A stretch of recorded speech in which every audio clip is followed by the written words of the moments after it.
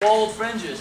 As a black belt in Kuksu, you have a special uniform that signifies that you're black belt rank. And that gold fringes basically means exactly that. And she would also today receive gold lapel pin, a large certificate that is an international recognized certificate of the black belt, as well as, of course, her black belt on. And after that, she's going to also demonstrate a little bit for you. Okay? Very good. Good. Everybody take a couple steps back. Good. And over here, I'd like you to go up this way. And Morgan, move a little bit this way. Everybody else move up this way a little bit. Good job. All right. We're now going to do the black belt promotion. Dominic, stand up this way. Mine over there. And this time you can put this.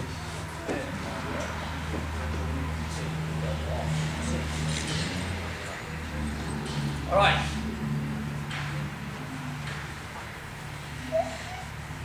Yep. Certificate of promotion. Certificate number is 17741.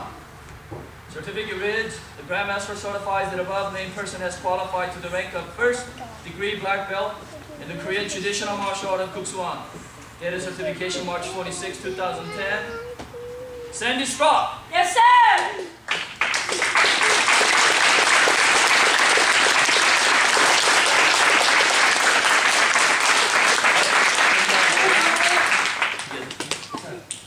And connect.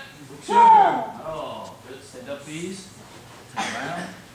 And 저기는 take the belt off. 저기는 Charlie, you're going to put it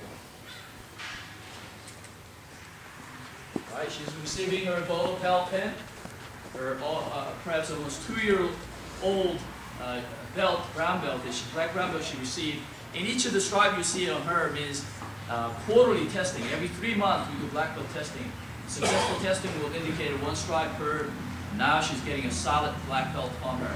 And with this, she also received this internationally recognized black belt certificate and also the black belt membership cards that is recognized in 26 different countries and about over 1,000 schools worldwide. This is a very large organization, and almost anywhere you go, you will see Kuksuan teaching and learning and so forth. Congratulations. Turn around, please. Now again, do Choginim. The title. Everybody say Choginim. Choginim. That's our brand new title. It's a black belt first degree black belt rank. And remember, I'm not giving you the certificate. The certificate is always awarded by the Grandmaster. I'm only, on behalf of the Grandmaster, certifying you to that, signed and certified by Grandmaster Uksanin. One minute now, please. Congratulations. Turn around, please. All right, everybody, let's give her a big hand, please.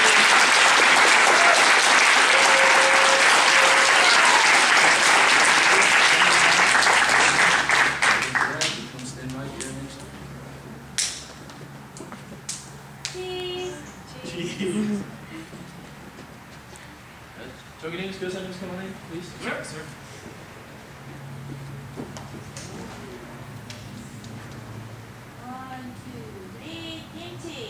Kimchi. One time. 1, 2, 3. Kimchi. Good. Stay right there. All right. What I like to do is group photo together. So Dominic, 저기. 저희는 니들 들어와. 1, 2, 3. Kimchi. Kimchi. One more time. 1, 2, 3. Kimchi.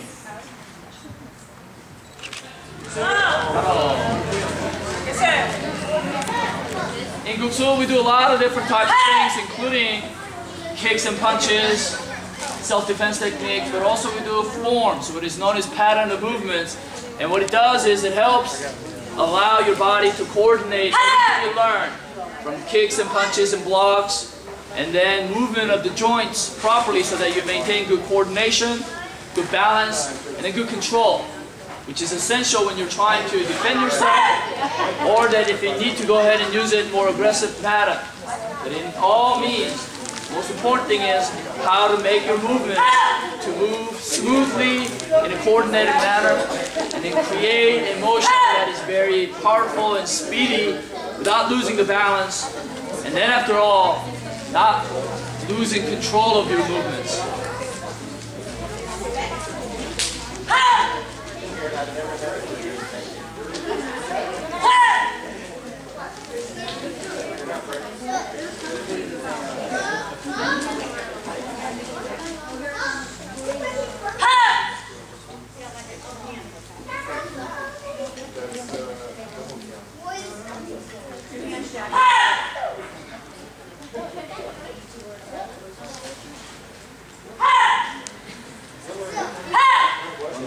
give her a big hand, please.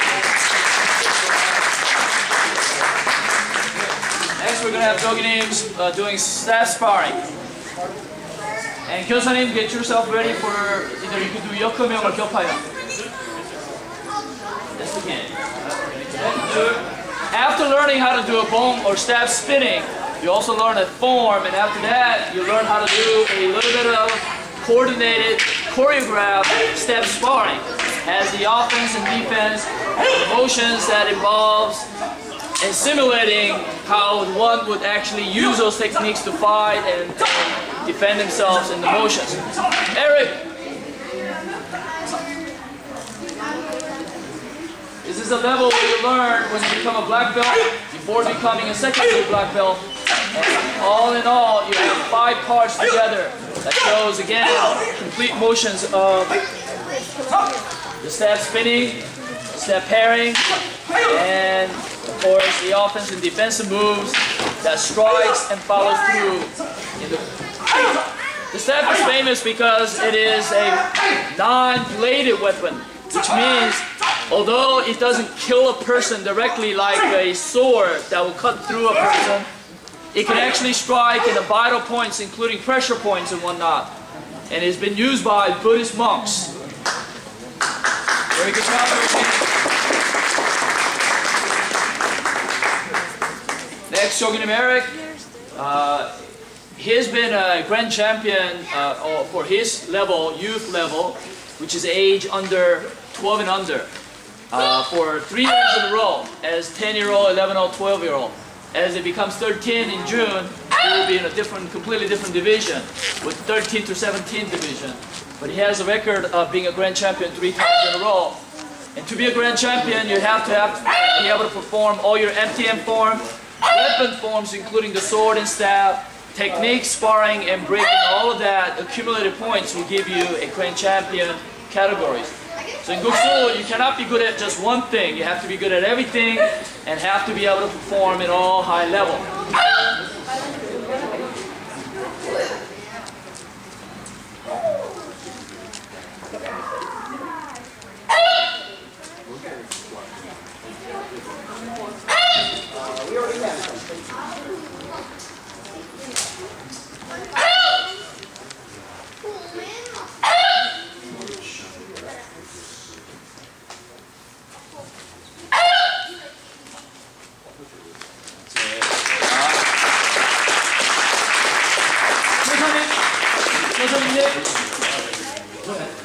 You can do either one. You do Yokomo?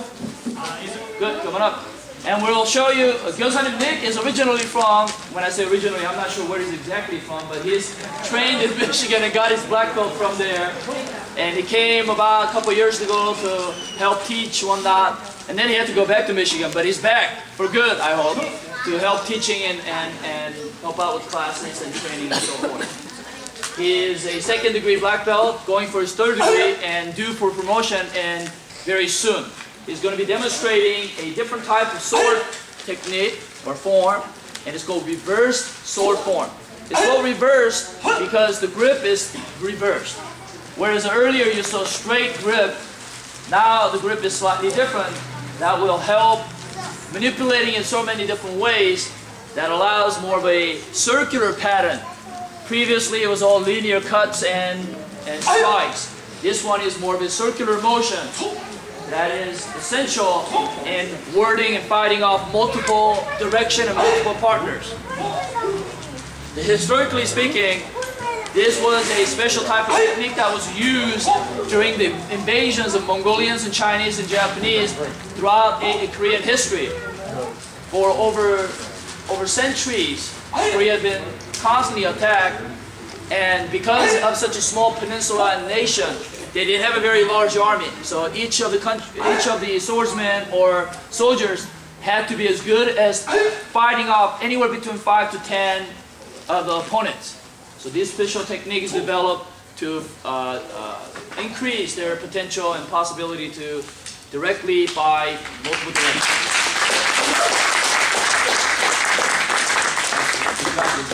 Now we're going to have Joginim Sandy. She's going to do a self-defense routine.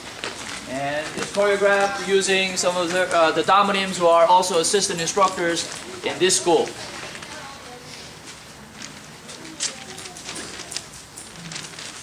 Hey, give me money. Hey, come here. What's up?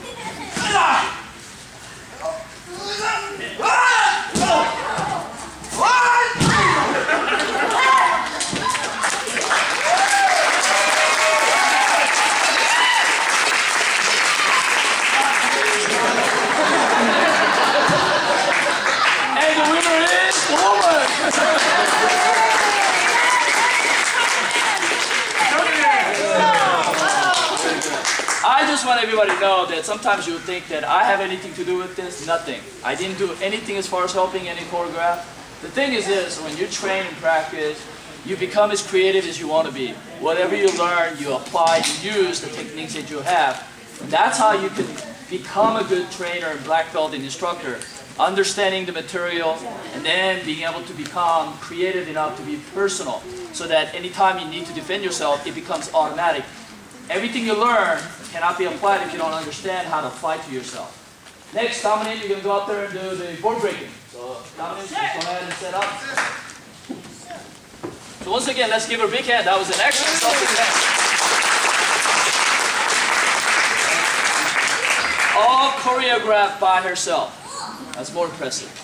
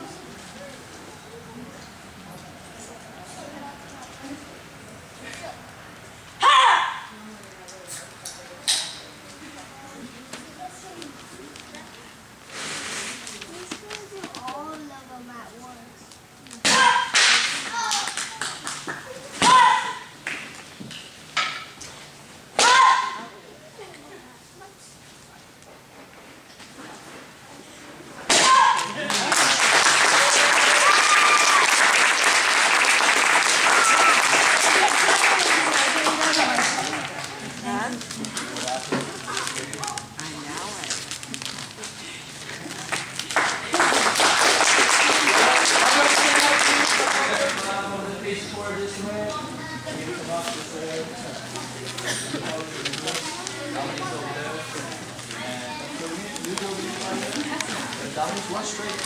That's fine. All together. Shut it. Detroit 1 through 6. As a group. Ready? And number one. Ready? You.